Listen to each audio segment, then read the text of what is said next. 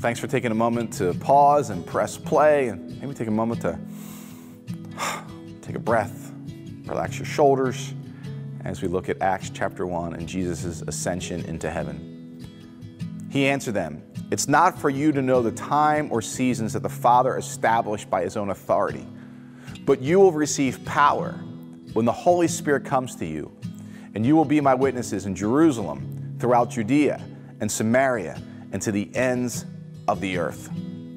So on the ascension, we celebrate this promise that Jesus gives us, the promise that we will receive the Holy Spirit, and that's fulfilled in Pentecost, which we're going to talk about next week.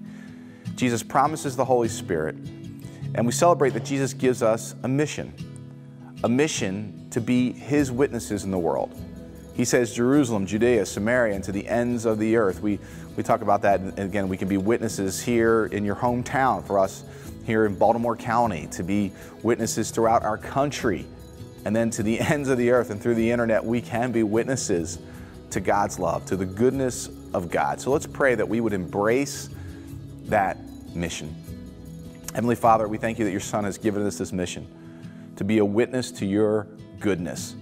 And we know, Lord, that witnesses, they don't have to argue for their beliefs. They just share with others what they've seen and they've heard. God, help us to understand how we can share what our experiences with you. Witnesses share their experiences. Help us to share our experiences, what you're doing in our lives with others.